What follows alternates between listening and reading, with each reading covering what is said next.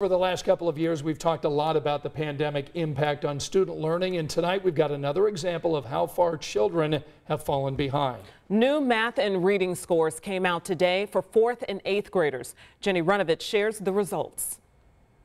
Indiana's test results really reflect a nationwide trend, steep declines in both math and reading.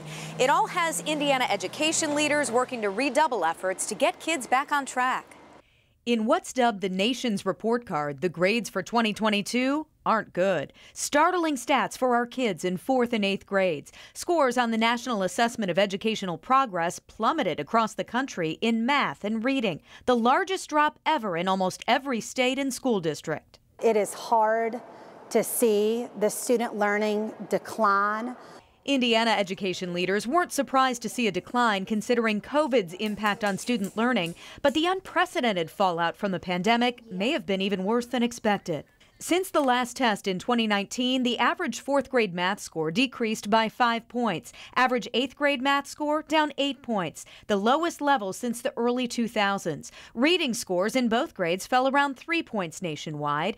In Indiana, scores are down sharply too, though not as low as some other states. We as a state score above average in mathematics in grades 4th and 8th grade. In reading, we were right at national average. Usually, we score above national average in both of those content areas and grade levels.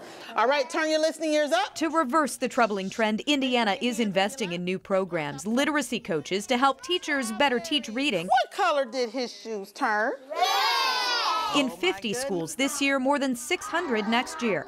Plus, Indiana Learning Lab online with resources for teachers and families. And just this month, Indiana Learns started to help parents pay for tutoring, which is focused on high-dosage tutoring for math and reading for our students who need it the most.